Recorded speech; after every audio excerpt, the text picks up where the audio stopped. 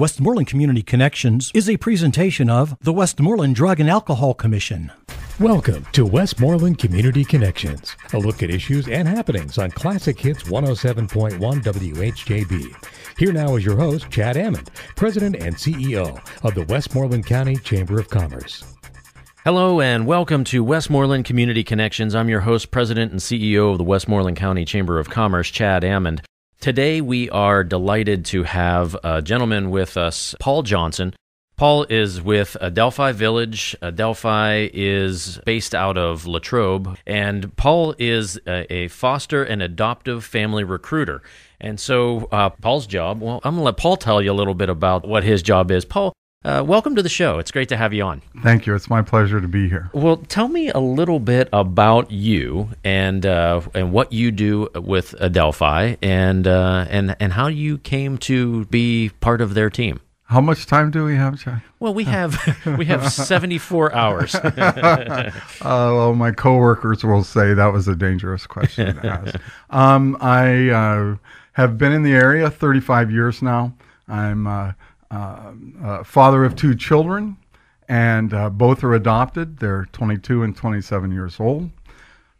So that was part of my, I think, inner leading that led me to working with children and youth. And so I came into working with Adelphoi 17 years ago at one of the group homes in Latrobe, which was our founding location 45 years ago, 46 now. Father Pascal from St. Vincent College saw a need within the community and responded by getting some people together, and they started a boys group home. And that has evolved over 46 years to working with boys and girls, going from working with teenagers to we work with infants through 21 now. And so providing all kinds of services, educational group homes, and in our case here in our office, which is here in Greensburg, we work with foster and adoptive children. So you what they say is you walk the talk, right? You were your kids are adopted foster children. Well, technically, with the 2-year-old, way back when, yeah, that would have been a foster situation. Okay. And our daughter, for sure. For 7 years, we worked with foster and adoptive children, and the first year we did what we call respites, and some people call about that. You know, I don't know if we can make a full-time commitment to children, but are there ways that we can provide care, and you can become a proof family, and you know, like all of us, I understand you have children as well. Boy, it would be great if grandma or grandpa were close by, and could you take the kids for the weekend? Yeah. And there are families that are willingly do that. And then we had some full-time, 11 months we had a teenager, and then our daughter came into care at 15 and a half. And like many teens, you know, they're struggling with who am I? What do I want to do? And that independent drive of theirs, I can do this on my own. And I was still living at home at 19, so I don't know at 15 how I would be ready to be independent. Sometimes I think I want to move back home. So.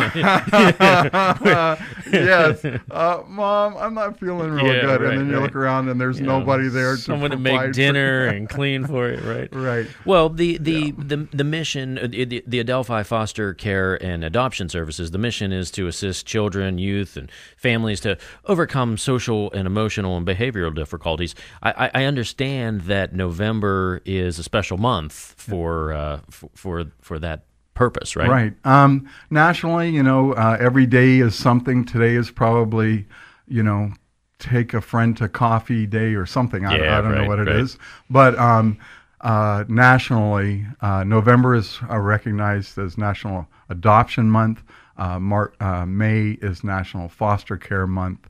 And so agencies and the counties across the country, but specifically in Pennsylvania, make a real effort to recognize the plight of children. Over 20,000 children a year come into foster care or some kind of out-of-home service across the state. You magnify it across the country, over 500,000 children are out there. And one of the things, we were at a quarterly conference 2 weeks ago, and they had a presenter from Office of Children and Youth out of Harrisburg. There are many counties across the state that have more children in care than they have foster homes available. Wow. And one of the things we try to do collectively as agency and county, it's traumatic enough to, today I was with mom or dad or grandma, and something happened, a crisis where my safety was an issue, and now the county's involved and they're looking for a family. Well, in our case, we were able to be a family within the school district. So the disruption at school with friends, relationships wasn't there or remained. But to think that a child removed from, and let's just say Greensburg, and between the counties and the agencies, there's not a family, and they have to move a county away. It's really really hard. That brings up a question that I have, is that Adelphoi celebrated 45 years just recently, and but you've been doing the foster care for 40 years or more. For the people in Westmoreland County, they might think that Adelphoi Village is just something that's located in Latrobe, right. But you are spread out around the Commonwealth of Pennsylvania and more?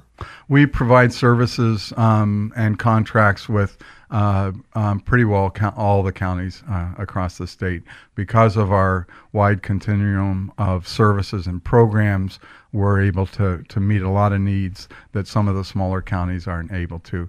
We're heavily engaged in the southwestern PA counties out of our office, but collectively with Altoona and Williamsport and a couple in between there, we have over 100 families that are approved, and I think our census is over 170 children. If you were identifying today how many are in foster adoptive facilities or homes, it would be that high, and as an agency involved in over 1,000 kids on a daily basis. You're listening to the Westmoreland Community Connections on Classic Hits 107.1 WHJB. We're talking with Paul Johnson. Paul is a foster and adoptive family recruiter for Adelphoi Village, based out of Latrobe, but doing work across the Commonwealth of Pennsylvania. Paul, I'm going to ask just maybe the most fundamental question. Why is there a need for foster families? Well, if you believe what you see on TV and read in the paper, and it's somewhat accurate, family, social environment, community issues are having a real impact on families. And I think historically all families have had issues, mm-hmm. but the way things are with media and just passing of information, we just often probably weren't aware of things. In my 9 years of being a recruiter, I've talked to probably over 500 families. And when you go, so tell me your own story, and to be talking to a 50-year-old where my parents split when I was 3, well, those are traumas that you went through, and here you are a successful person, but through the support of maybe family immediately being around and things like that, you were able to work through those issues.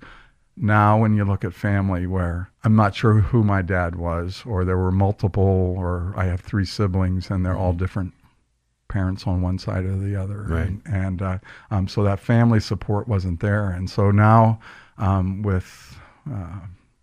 you must be sleeping if you're not aware of the drug epidemic and the ripple there, the decisions that people are making, where, well, this is for me, and totally not paying attention to what is going to happen to the children in those relationships.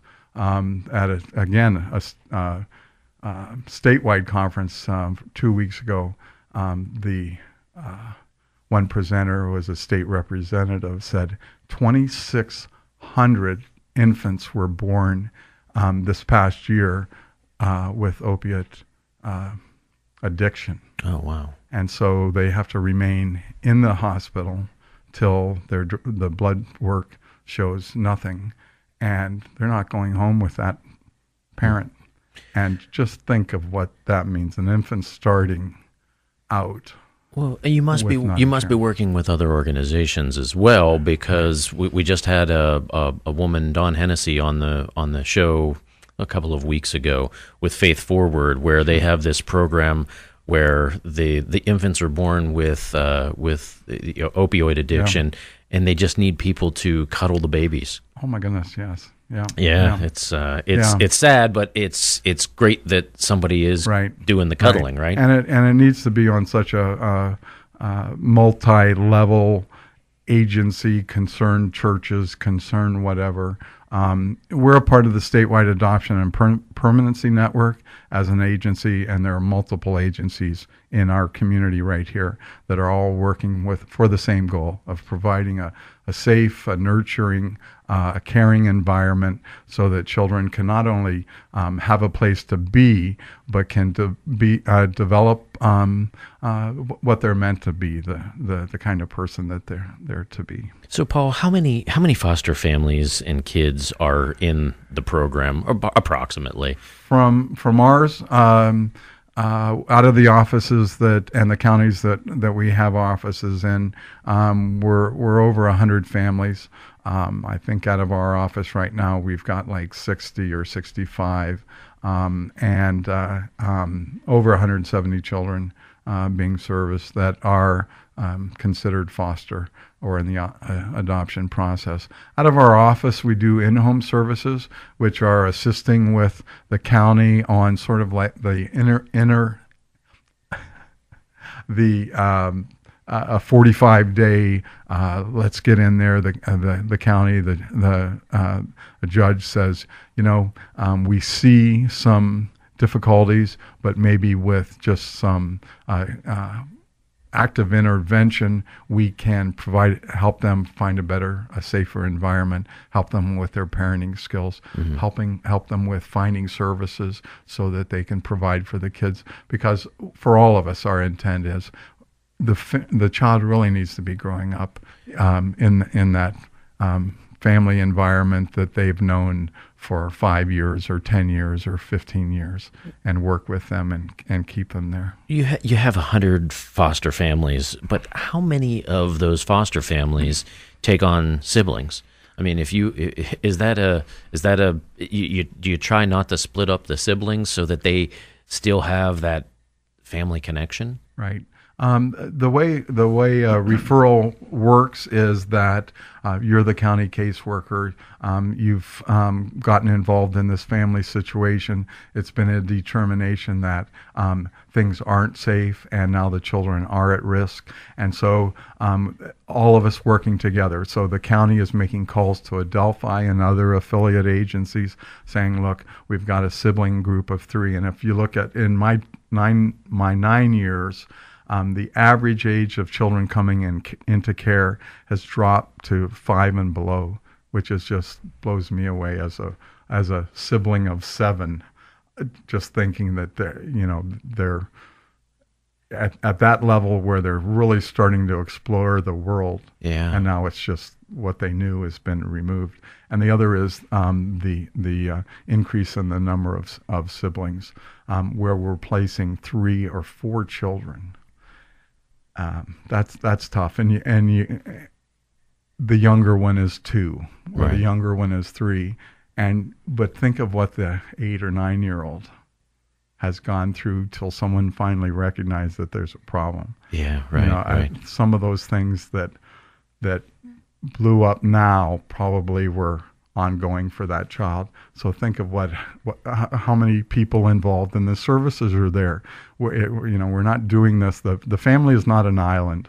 We're they have an assigned caseworker. There's a county caseworker assigned to the child. Therapeutic services as they're evaluating the child's physical, mental, emotional, social experience, and educational. Schools have really stepped up. Individual education programs for them, doing the assessments, and I think we're all recognizing that we've got to do this together. When we get back from the break, I want to talk a little bit more about those therapeutic sessions and the counseling that is involved. You're listening to Westmoreland Community Connections on Classic Hits 107.1 WHJB. We'll be right back after these messages. This is Westmoreland Community Connections on Classic Hits 107.1 WHJB. If you have a suggestion for a topic, or if your nonprofit organization would like to be featured on this program, call us during regular business hours at 724-216-1200. Westmoreland Community Connections is a presentation of the Westmoreland Drug and Alcohol Commission. Welcome back. You're listening to Westmoreland Community Connections on Classic Hits 107.1 WHJB. I'm your host, President of the Westmoreland County Chamber of Commerce, Chad Amond. We are pleased to have with us this morning Paul Johnson. Paul is a foster and adoptive family recruiter for Adelphoi Village, located in Latrobe, but does work statewide. Paul, before we went to the break, we were talking just about some of the issues that the kids have. Talk about some of the counseling services that if you have a kid that is going into foster care at age 9 and has been with his birth parents up to that point, I would imagine that my gut would tell me is that kid, even in a bad environment, that's probably comfortable for him to stay with the parents.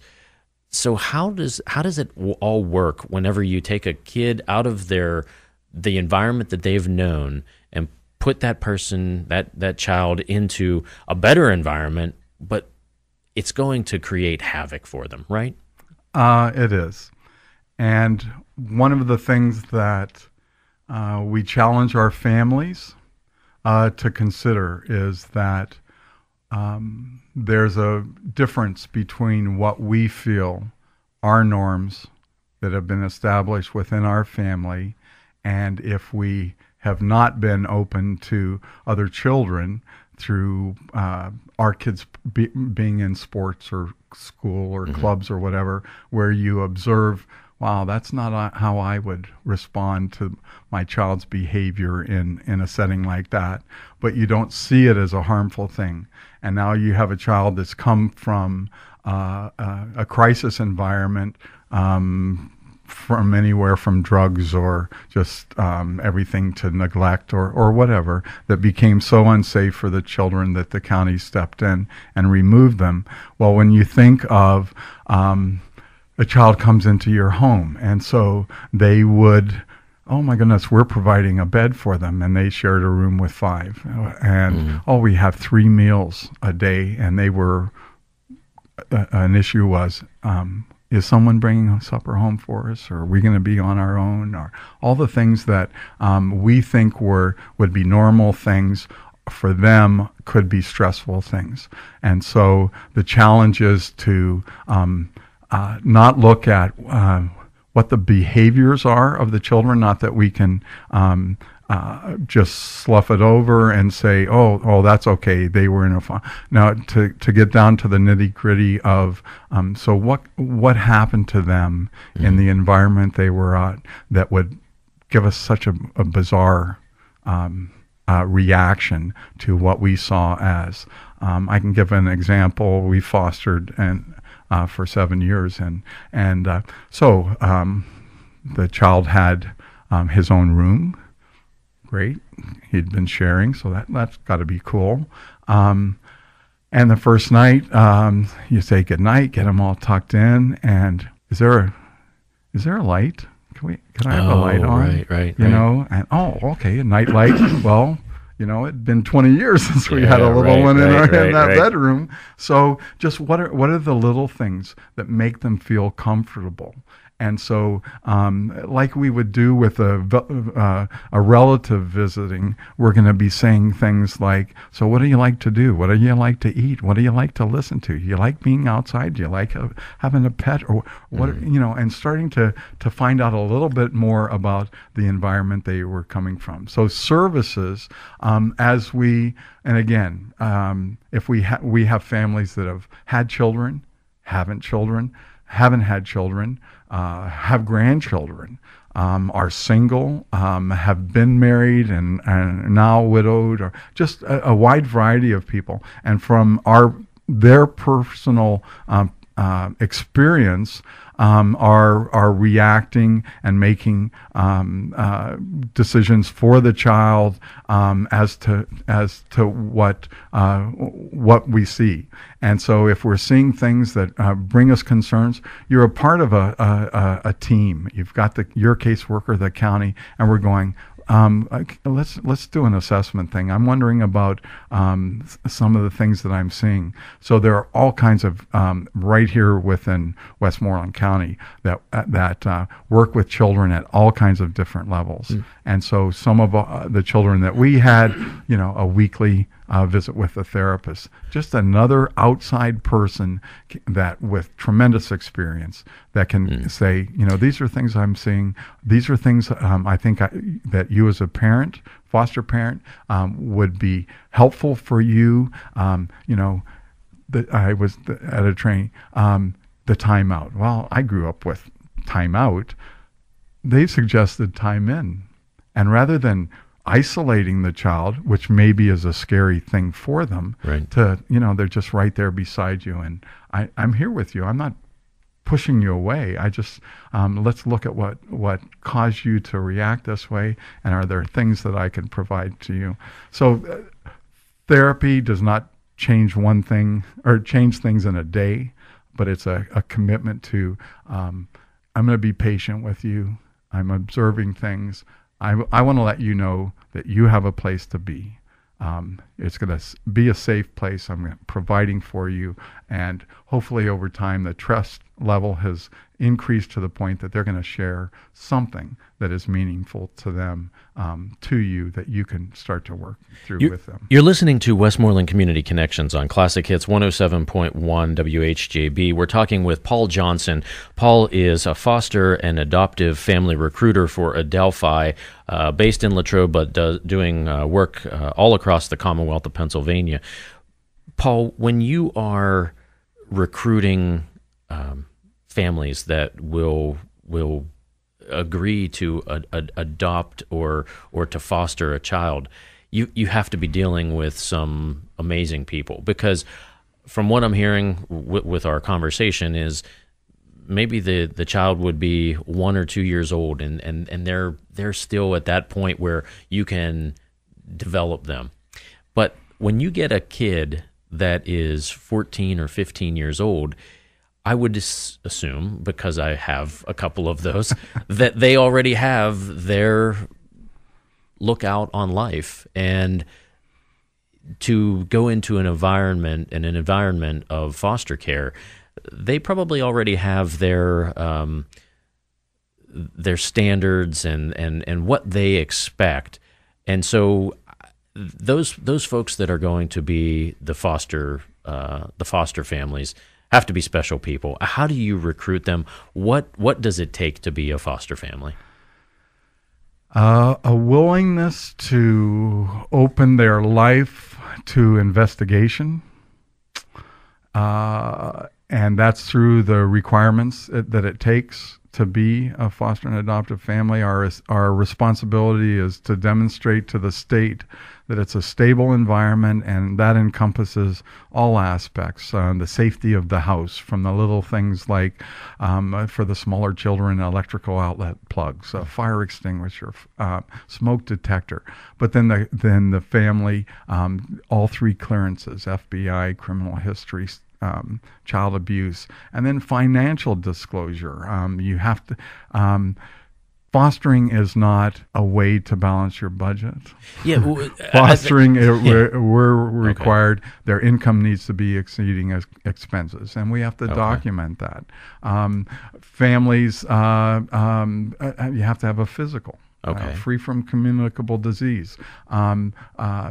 We're a society on medication. Well, that's great as long as we're taking our medication. And so to have a referral from a psychiatrist or a psychologist is not an issue. It's just we have to make sure that it's a stable environment. And so those kind of things are part of the investigation part that I do when the initial recruitment. The family has to go through about 25 hours of training. CPR and first aid are required, and then a number of trainings that are pertinent to child raising, parenting, child development, those kind of things. And then we have ongoing training. Each year a family has to be recertified, so there are ongoing things. And I said my children are 27 and 22. I wish I would have had some of the trainings when our son was two days old when we got him, because when he hit 8 or 9, he was challenging who I was as a knowledgeable parent. No, that's not how the teacher told us to do that. Right. And math, I thought, was math. Wow. You have the equal and you do the same on both sides. But this is new math, Dad. And I think I had the nerve to say, when I was 9, it was 1964, and they told us it was new math then. So I'm guessing it hasn't changed. Right. But the challenge is then, and then you take the class and go, well, the 8 to the 12, they're seeking their independence. They're going to challenge and you push the button. I took it all personal. Yeah, right. So as a parent, if I would say, what is one of the key components of being a parent? It's don't take things personal. Well, let's. I don't know if that's as two dads sitting here. I don't know if you can not take it personal, right? Well, talk about this success rate. What are you seeing? I think that we talked about earlier that there are about 100 foster families that are working through Adelphoi, maybe more than 170 kids in the care. Talk about the success rate of the program. The definition of success, I think, would be to have all parties meeting some kind of personal goal that they had.